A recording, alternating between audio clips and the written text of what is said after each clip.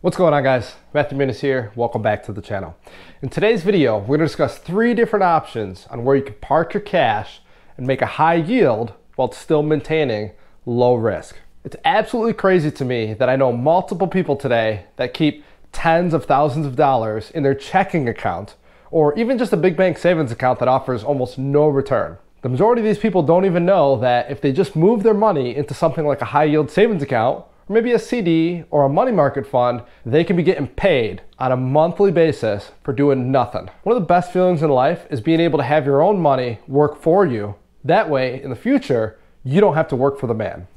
At least that's my personal goal. So if you work hard for your money and you want to make it go further, make sure you smash the like button down below, subscribe to the channel. We try to do weekly videos on anything related to personal finance or fitness. So with that said, what are the 3 options, the pros and cons of each one, on where you can keep your money and get paid? So the first option you have is probably going to be the most flexible and the most liquid when it comes to having access to your cash. We're going to talk about high yield savings that are online only, or basically no brick and mortar. So you're not going to keep your money in a savings account like Chase or Wells Fargo. You're going to look at options like CIT Bank, which is currently offering a 4.5% return, or even as high as 4.75% in their high yield savings if you put in a minimum amount of money of $5,000. Now, I personally use a high yield savings called Ally, which has a lower interest rate, and I use it because I really like the platform. I've been using it for a long time, and it's not worth me taking money out of that and putting it elsewhere, at least all of it, and putting it elsewhere to make, a 0.5%. So for now, I'm gonna keep my money there, but if I was to be looking for a new high yield savings account, I'd probably look at something like CIT Bank.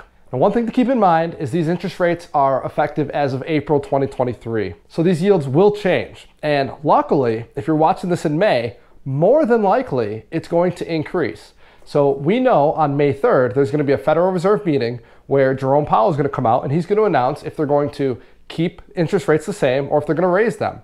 And according to CME Fed Watch tool, there's currently a 73% probability of the Fed raising interest rates by another 25 basis points. So if the Fed goes through with that, more than likely all of these high yield savings are going to increase their interest rates as well, which is awesome. That means you make more money. Now, if you're a consumer and you're looking to borrow money, that is not a good thing. But we're talking about where to keep our cash that we don't need right now in a risk-free environment.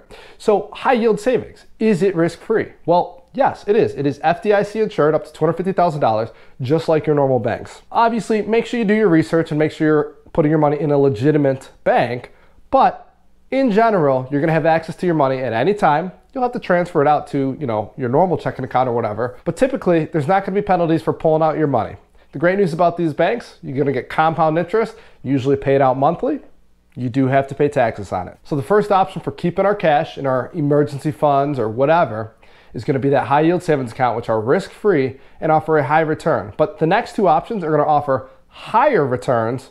They may not be as risk-free. There may be a little bit of risk involved, or there may be a little bit of issues with liquidation, or there may be penalties for pulling your money out. So we're gonna talk about those. So now option 2, and this is where I got the title from, because right now there are local credit unions, not available everywhere, but there are some that offer a 6% return if you put your money in a CD or a certificate of deposit.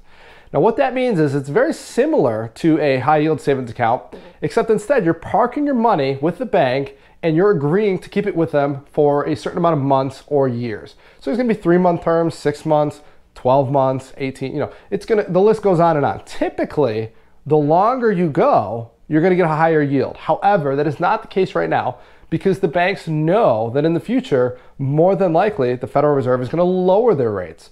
But right now, you can get some strong offers as high as 4.95% for just a 3-month certificate of deposit. So I like to look at Fidelity, and I just purchased one of these myself, and my sister bought one as well, where we're keeping our money in here for 3 months so that we can get that high yield. I'm getting a significantly higher yield on my CD than I am versus my high yield savings. So I took my personal emergency fund and my home emergency fund, and I parked it in there. Now, if the world was to end and I absolutely needed that money, I could take it out and I would just face a penalty. Typically, it's going to be the interest you've accrued. However, you just need to make sure you look up what you're putting your money in first to verify. Some CDs don't offer any penalties at all, but typically there is going to be one. So if you sign up for a 6-month CD, you've got to make sure that you plan on keeping it up until that maturity date, which is going to be 6 months later. Now, the interesting thing about CDs is you're locked into that rate for that time period.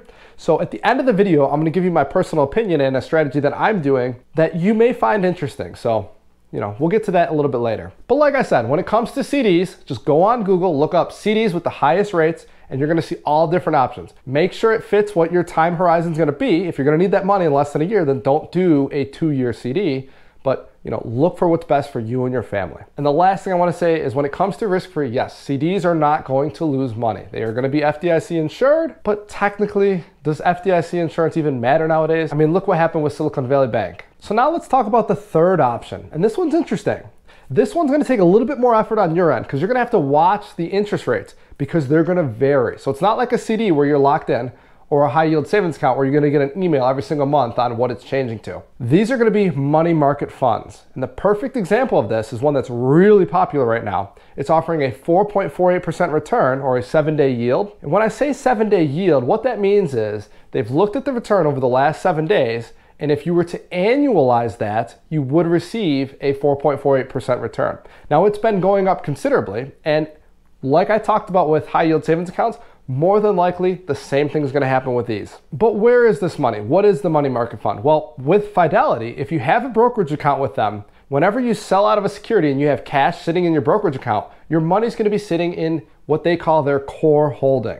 And you can set your core holding to a couple different options, one of them being FDIC insured, and then some of them being money market funds like SPAXX. So your money is held in something like SPACs while you're waiting for the perfect opportunity to put your money back in the market, back in the stocks or the ETFs that you want to invest in. Now you may be wondering, are they risk-free? Well, they are technically not risk-free, and it will say that right on their website. They make it very clear. There is a chance that you could lose money by keeping your money in this fund. However, because SPACs keeps its money in ultra short-term, high-quality debt instruments like T-bills or inflation-protected securities or repurchase agreements, the risk is going to be extremely low. There is a time in the past where people have kept their money in a money market fund and it has decreased. It actually went from $1 net asset value down to 97 cents. And this was a massive fiasco because people lost confidence in these funds. That specific thing happening again is going to be very rare. And it's even less of a risk with a strong company like Fidelity. However, you do have to note there is no FDIC insurance. Although, like I said, is that really important nowadays? There is, because it's a security, SIPC insurance up to $500,000.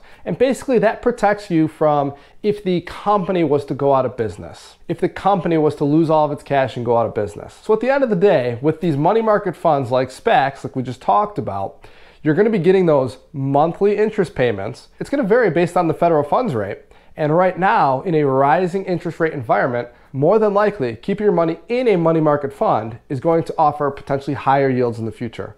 But when we pause or we start to lower interest rates, you're just gonna wanna keep an eye and make sure you start to move that money elsewhere, somewhere where you might get a longer term high yield, or maybe you wanna go a bit more risk on. Typically, in low interest rate environments, you may wanna be a little bit more risky, but that's completely up to you as the investor and what you're comfortable with. Remember, I'm not a financial advisor and this video is not financial advice. The point of this video is just to show you guys that there's 3 different options, whether it's high yield savings, certificate of deposits, or money market funds, where you can be making money just by holding your money on the sidelines, waiting for an opportunity. Whether you're saving for a house, whether you're saving for a car, or you're waiting for a dip in the stock market, you're gonna be making money and it's gonna be mostly risk-free. The last thing I want to mention is what am I doing personally? Well, I already mentioned that I did buy a short-term CD, 3-month from Fidelity, and I actually got 4.85%, and it is higher now, but not that big of a deal.